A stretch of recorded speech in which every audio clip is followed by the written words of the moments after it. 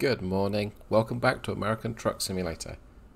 It's David Steele, this is Red Thunder, and today we're going to be taking Red Thunder plus the Zeemods ISX EGR. Quite a long name, but an engine I really enjoy.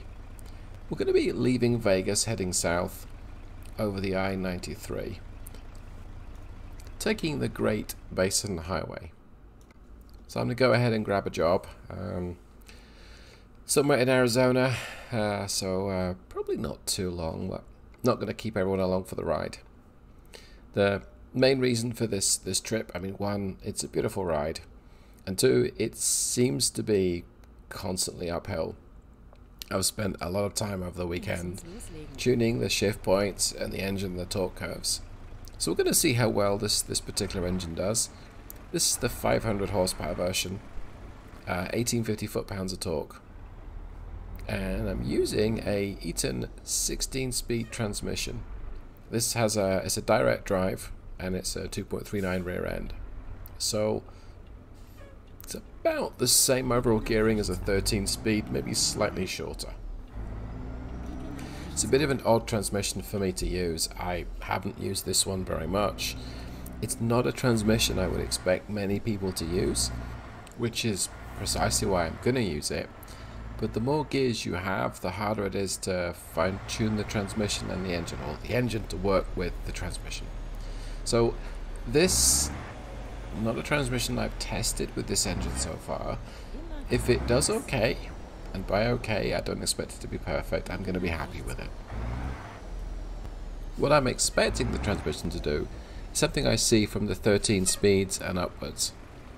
And that is, the last typically 2 gears, you might go from 7 high to 8 high, or 11 to 13 with the 13 speed. And that's because you have enough flexibility, enough of a rev range, that you can reach a road speed in 11th gear that is happy to drive along in 13th. I expect something very similar with the 16 speed gearbox.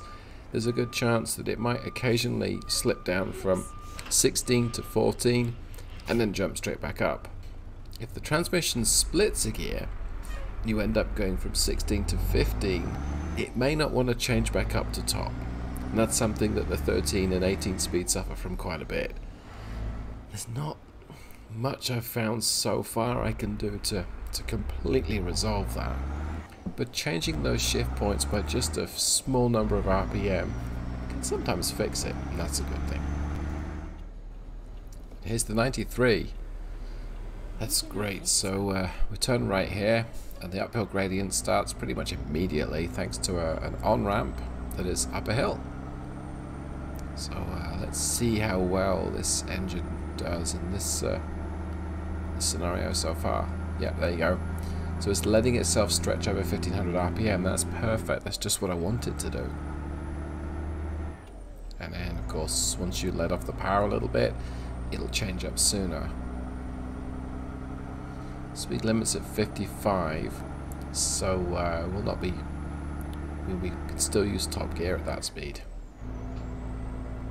But yeah, this is pretty much the start of the climb, and it doesn't really let off until there's a way station. I'm probably going to use that to stop. Well, I'm going to shut up. Let's go ahead and listen to what this engine and gearbox are doing.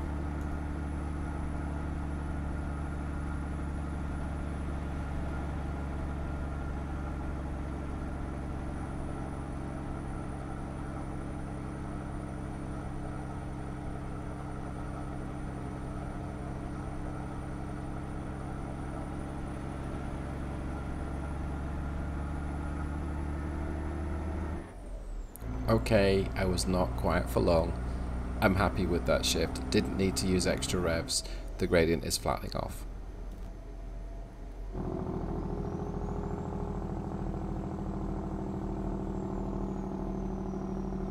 I've made the engine brake be a lot less aggressive when it shifts down.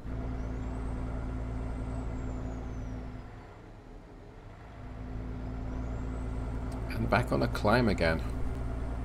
So see, we're starting this climb about 1200 revs, a little bit less.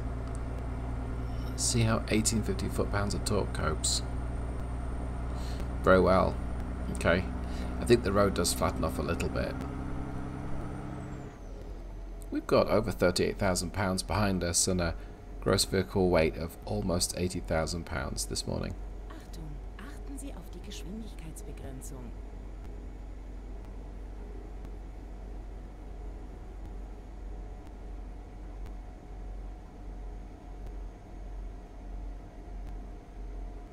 This is one of my favourite stretches of road in the entire game, because you transition from this downhill section to flat and then it starts to go uphill.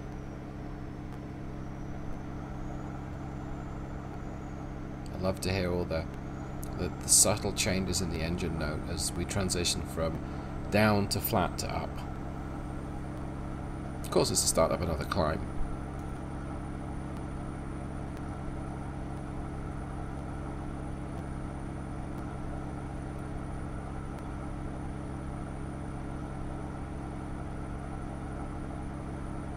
This engine's coping very well with the climb as well. It's performing great.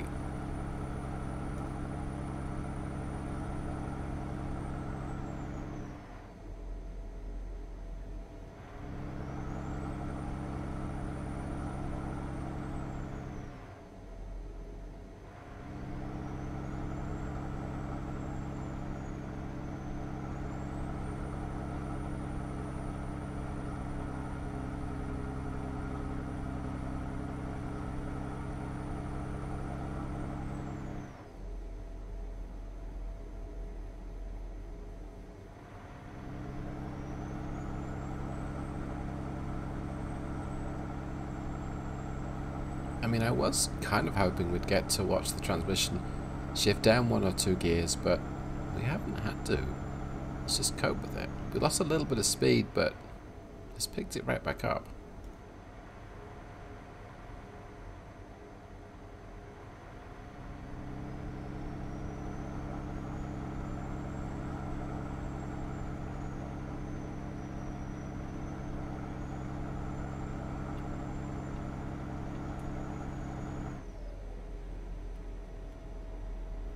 So you see me there not read the road properly. I was contemplating going around this slow vehicle in front, but here we go. Well, we've reached the way station, which is where I'm going to stop this this video. I gotta say, this particular engine has done great. It's plenty of torque. 500 horsepower is more than you kind of really need. Caveat for the game at this part. And its shift behavior has really been what I've been trying to get. So as I say this tentatively, this engine tune appears to be very, very close to, I can't get it any better. So all that remains to be said is thank you so much for watching. Hope you've enjoyed this, and see you in the next one. Have a great day. Thank you so much. Goodbye.